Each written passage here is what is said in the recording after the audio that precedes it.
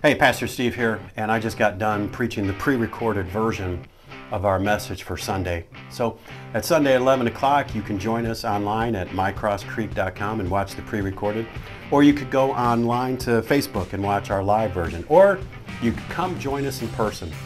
This week, we will not be meeting at the Bay Court Park.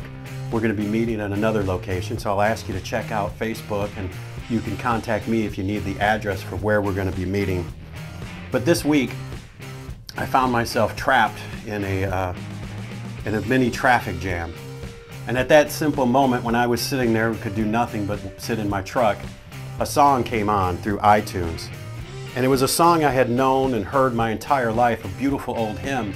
But sitting there in traffic and listening to this sort of new, slower version of it, I actually heard the words for the first time again. And it was this beautiful hymn, "Blessed Assurance, Jesus is mine."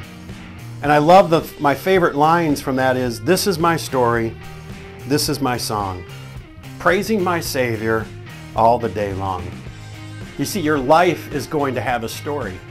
Your life is going to tell a song. And what will that be?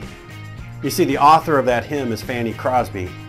She was blind, she was a little old lady, and maybe you would think, well, what could a blind little old lady do? Well, she wrote this amazing hymn, and she wrote so many other hymns that you know and have worshiped Jesus with. On Sunday, I want to challenge you to make the story of your life, the song of your life, about serving Jesus. And the best way to serve Jesus is to act, is to help the least of these, those that are in need, and start doing something for Jesus by ministering to people in need all around you.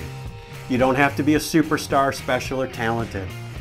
If God can take a blind little old lady and use her so greatly and powerful, He can use you too.